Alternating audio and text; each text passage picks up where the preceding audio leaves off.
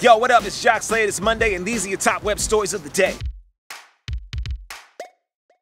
Your iPhone battery is almost dead. No need to worry because the folks at Wired came up with a few solutions to help you out if you're on iOS 9. Things like checking which apps are sucking up energy in your setting and closing and or deleting them, turning off features you don't need like background app refresh, Bluetooth, and airdrop. One thing that I didn't think about was actually dimming your screen. It definitely helps your battery life, but the other one is low power mode, which helps battery life, but it also affects your phone's performance.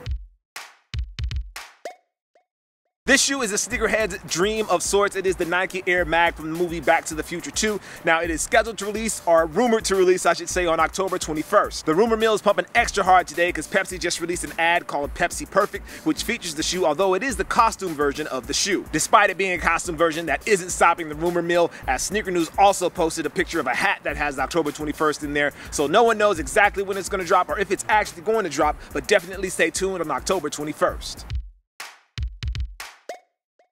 Speaking of sneakers, Jordan Brand is going all retro with an Air Jordan 1 in a North Carolina blue colorway. Officially, the colorway is North Carolina dark powder blue, and it's a retro in the truest sense. There's white leather, and then the Carolina blue is sitting right on top of that. Pricing for this shoe is $160, and if what I understand is correct, this shoe is going to be pretty hard to come by, so make sure you stay on top of it.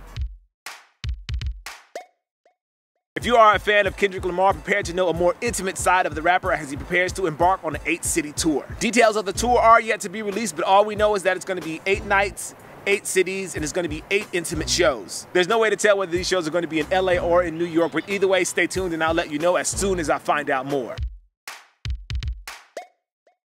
Alright, that's going to do it for today. I'll see you guys tomorrow when Microsoft announces the Surface Pro 4. Well, I believe they're going to announce it tomorrow. Either way, I'll see you guys tomorrow, or I'll see you on Twitter, Instagram, and YouTube under the name Cousteau. Y'all have a good day. Peace.